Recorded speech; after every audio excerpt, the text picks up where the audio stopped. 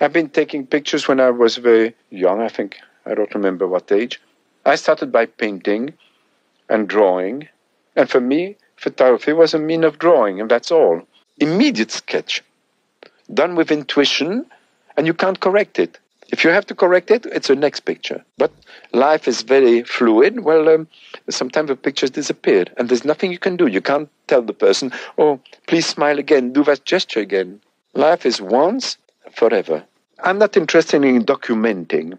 Documenting is extremely dull, and journalism, I'm a very bad reporter and a photojournalist.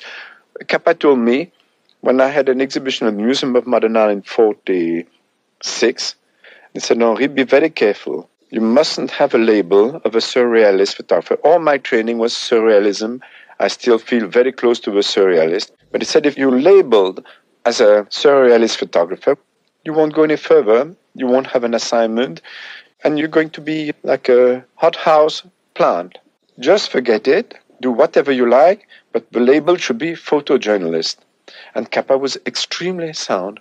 So I never mentioned surrealism. That's my private affair. And what I want, what I'm looking for, that's my business.